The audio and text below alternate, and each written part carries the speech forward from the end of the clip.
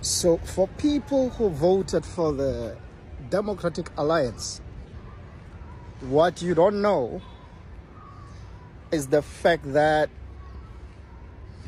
the founder, in fact, you know this, the founder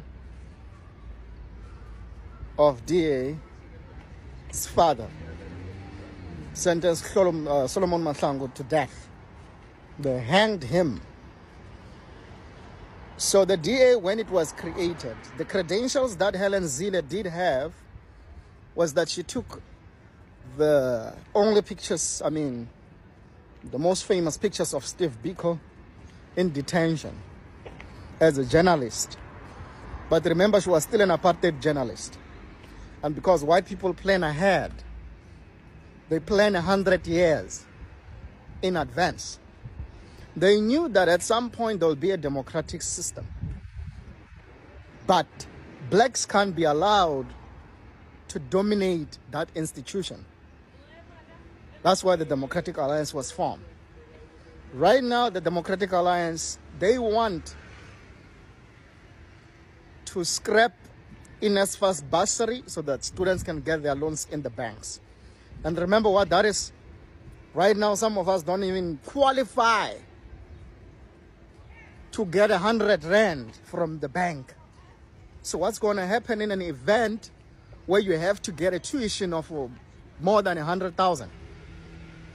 Right now, your credit score as a black person as a result of multi-generational transmission of economic exclusion, we don't qualify for some of the loans. We don't qualify for some of the houses. But yet, your so-called Democratic Alliance think that NSFAS is a waste of time. You want to scrape black economic empowerment, which was at least something the ANC did, which affirmative action, part of a reparatory justice against the people who were colonized and enslaved for 400 years. You say it's not okay.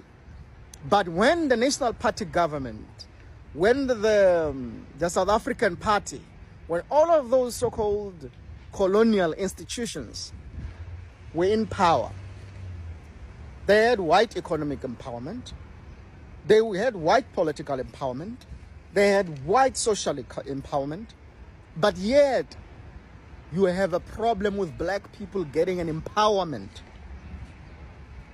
as a symbolic language, a restitution, contribution or commitment by the African National Congress government.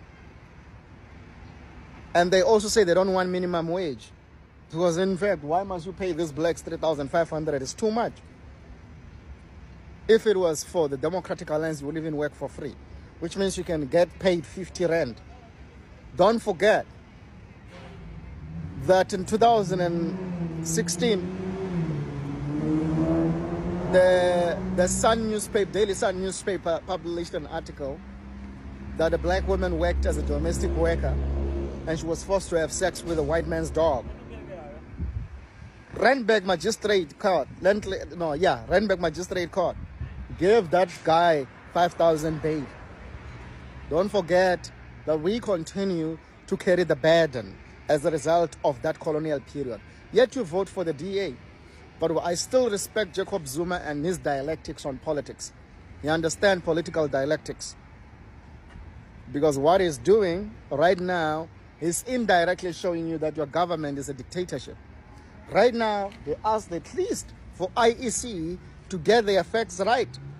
Because there was vote rigging and inconsistencies and discrepancies and whatever you call it. You see, can we at least get a